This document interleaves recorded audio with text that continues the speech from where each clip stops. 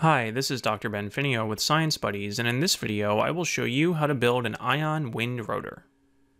In addition to access to a Van de Graaff generator, you will need the following simple supplies: a ruler, scissors, fine tip marker, electrical tape, pencil eraser, 2 nails, one slightly larger than the other, and a piece of either aluminum foil or foil cut from an aluminum can.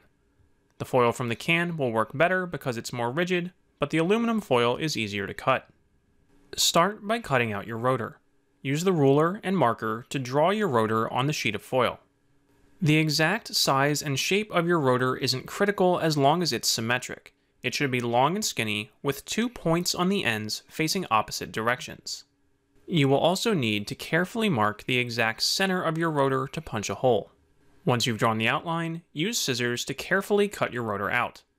You'll also need to round off the back edges of your rotor blades. We'll explain why later. Next, use the larger nail to punch a hole directly in the center of the rotor. If you find this difficult, especially if you're using aluminum from a can, it may help to use a scrap piece of cardboard as a backing. Place the rotor on top of the cardboard, then press down firmly with the nail and it should punch through. After poking through, flip the rotor over and use the head of the nail to flatten any burrs or rough edges, because these can get caught and prevent the rotor from spinning. After that, place the rotor on the smaller nail and see if it can spin without getting stuck. If it gets stuck, you might need to use the larger nail to widen the hole slightly. Repeat this process until it can spin freely on the smaller nail. Next, take 2 small pieces of electrical tape. Punch the small nail through the center of one piece with the sticky side of the tape facing towards the head of the nail. Slide the tape all the way down against the head. Wrap the second piece around the nail several times, flush with the head. To attach the rotor, tape the nail directly to the top of the Van de Graaff generator.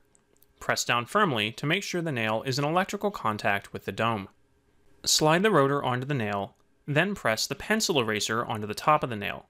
This will prevent the rotor from flying off and is easily removable if you want to swap in a different rotor later. Double check that the rotor can spin freely without getting stuck. If it doesn't, you may need to widen the hole or flatten any sharp edges. Now, switch your Van de Graaff generator on, and as you can see here in slow motion, your rotor should spin. But how does it work? Your Van de Graaff generator generates electrostatic charge. This causes positive charges to accumulate on your rotor since it's in electrical contact with the dome of the generator.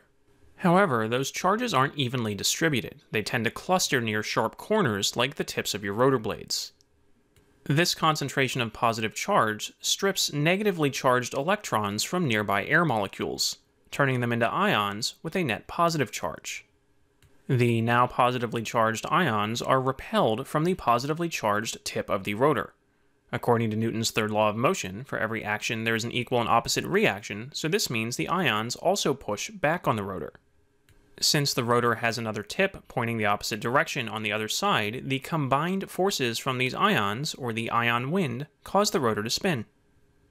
Now it might make more sense why we had to get rid of those sharp corners on the back of the rotor blade earlier, because they would have caused a force in the wrong direction. Now, as mentioned earlier, and as you can see here, this also works with aluminum foil.